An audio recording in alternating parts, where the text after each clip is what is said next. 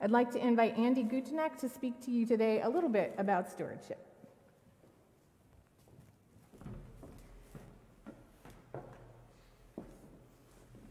Good morning.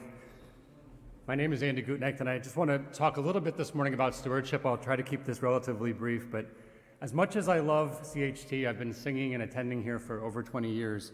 I really wanted to talk today not so much about this particular church, but about the concept of stewardship itself, and to ask the question, what is stewardship, and how does Scripture and the church teach us to think about stewardship? I think a lot of times we gloss over the word stewardship because either we've grown numb to it because we've maybe lived through more than our fair share of stewardship campaigns, or maybe we're new to the church and it's not really a word that comes up much in life outside of the church. So what is stewardship? Or maybe another helpful way of thinking about it is, what would the opposite of stewardship look like? And I'd like to argue that the opposite of stewardship is the concept of ownership. An ownership mentality says that we worked hard for something and therefore it's ours to use however we want.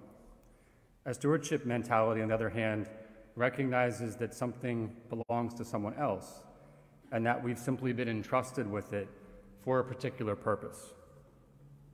So in conversation, I'll often hear people say things like, "Oh, you deserve it," or "You've worked hard for that."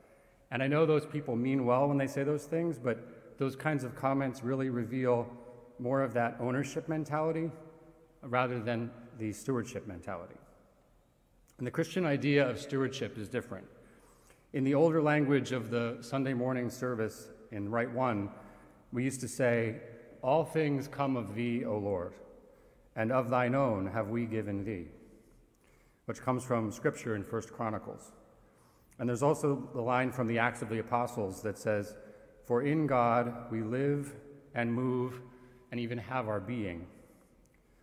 So while we may work hard for things, and we may earn them in one sense of the word, ultimately we believe that everything we do, every ability, every opportunity, comes ultimately from God. Stewardship then means recognizing that and letting go of our own ownership and releasing back into God's hands what God has given us. And here's where the supernatural comes in. I think about the story in the Gospels where the small child presents a few fish and loaves of bread, and Jesus takes and multiplies that gift to feed over 5,000 people. And Jesus is risen and alive still, and still has the power to bless and multiply our gifts. And he can do that through us, the church, his body on earth.